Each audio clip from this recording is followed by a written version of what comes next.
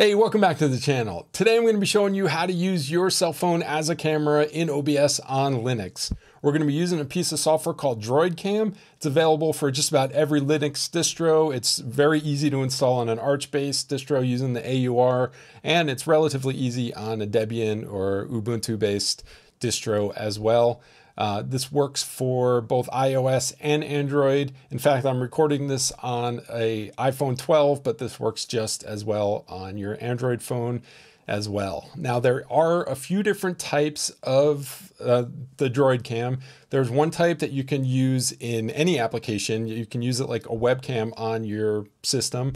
But what I'm focusing on today is the OBS version of it, which integrates in OBS. If there's enough interest, I can happy to do a video on the other one as well. You can use that in things like Teams and Skype and all that kind of stuff. But today we're just focusing on the OBS one. All right, so there's two parts to installing this. There's the desktop part, which is really the client, and then there's the server that runs on your cell phone. Now it gets a little bit confusing. On iOS, there's just one in the App Store. You download that, and depending on if you pay for the full version or not, it unlocks features. Now I definitely recommend that you pay for the full feature, whether you're on iOS or Android. One big reason is that you get full HD support with no watermarking. Otherwise, it's locked at 640 by 480.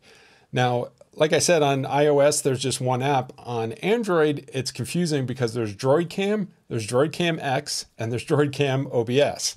Droidcam is the 640 by 480 version.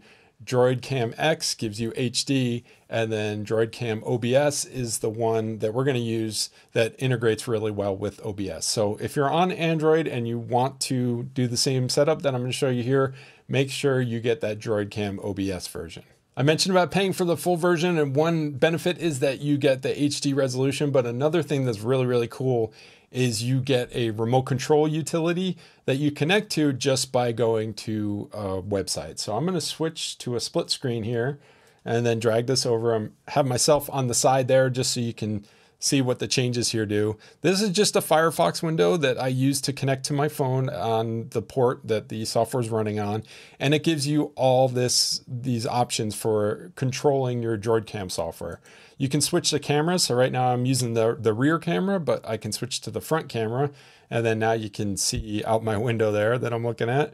Switch back. We can change the white balance. We can turn the flash on and off. We can change the autofocus. If you hover over any of these, it tells you what they do. So we have exposure lock and the exposure value. We can change the zoom. So I can go ahead and zoom in here and then zoom back out to where I was. We can also just, stop the software from here. And then obviously that's just a full screen, but that gives you some remote control without having to kind of reach back behind this. I have it mounted up behind my monitors and I can just control everything from here. So that is a really nice feature, having this remote control. So now let's get into this setup. I'm going to walk you through how to do it on Manjaro. It's an Arch-based distribution. It's a little bit different on Debian or Ubuntu, but if you want me to do a video on that, I'm happy to do it. So let's jump over to my laptop and start this install. All right, so here we are on my laptop where I don't have anything set up. Now, on the machine that I'm recording on, I have an iPhone set up. So on this side, we're going to set it up for Android. Doing it on the desktop is exactly the same. There's absolutely no difference there. The only difference is on your device itself. So because I'm on Manjaro, I'm going to go out to Add Remove Software. And then you want to make sure that you go into Preferences, type your password in, and make sure that you have AUR turned on, because that's where we're going to get it from. So let's just go and type in Droidcam. Now you're going to see a few different options here. So this is the Droidcam. This is the version that if you want to use it in things like Teams or Skype or any of the Zoom or anything like that, you'll want to get this one. What we're going to get is this OBS plugin. Now let me launch OBS on here real quick. And if we add a new source, we can see that there's nothing related to Droidcam in here. Now, just to be fair, you can just install the regular Droid Cam and then come down and add a video capture device, a V4L2 device, and it'll work with that. But the integration version just is much more seamless with OBS, and that's why I prefer to use it when I'm doing OBS stuff. So let's shut this down, and all I'm going to do is come here, do build, and apply. So we'll accept this and we'll just let it go. And then I'll come back when this is all installed so you don't have to sit here and wait for it. Okay, I didn't need to do that because it was pretty quick. So now we can see that this is installed. So if we go back into OBS and if we add a device now, we can see we have Droid Cam OBS. Now when we select this, we can give it a name. I'm just going to call it, signify it's my Android phone, and click OK. So here we can change our resolution, we can change the video format. You can, with the other version of Droid Cam, you can use it over Wi-Fi or a wired connection for the Android devices.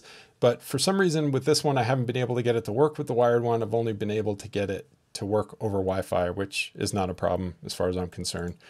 Now, we do need to put our IP address in here.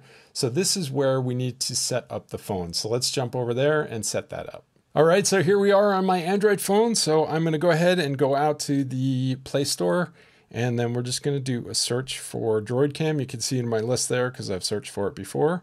And this is what I was talking about. We have Droid Cam X, and Droid Cam OBS.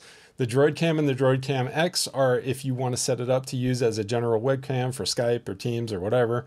What we're focusing on is that Droid Cam OBS. So let's go ahead and install that.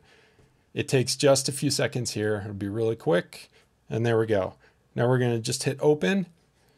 Go through the prompts here. It's going to ask about using your video and audio. It needs rights to that so it can send it back to your device.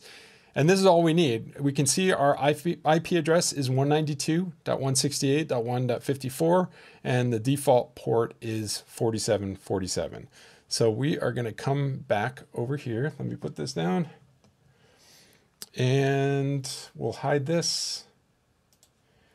And then we'll put in our IP address, 192.168.1.54. Port is 4747. And we're going to activate that. So we can see that the camera, let me show you here. So this camera is now showing up in OBS as a source. So let's put that down again.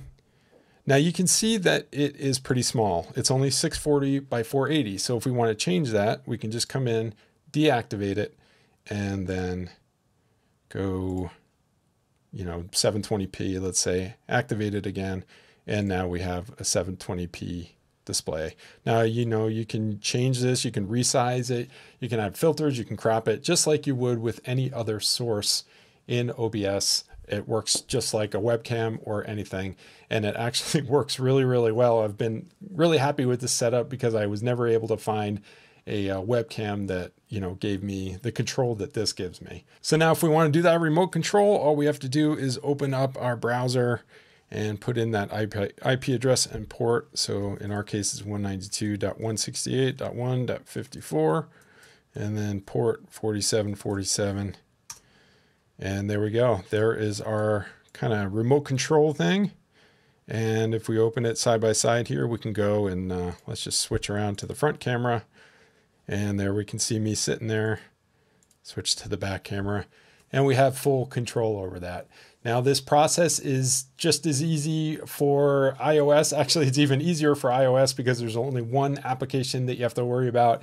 Like I said, the installation is not quite as easy on Ubuntu, but it's not too difficult either. Again, let me know down below if you want me to do a video on that, and I'm happy to put it together. Also, let me know if you have any other questions or any requests on videos that you want me to do. Thanks for stopping by, and I'll see you in the next one.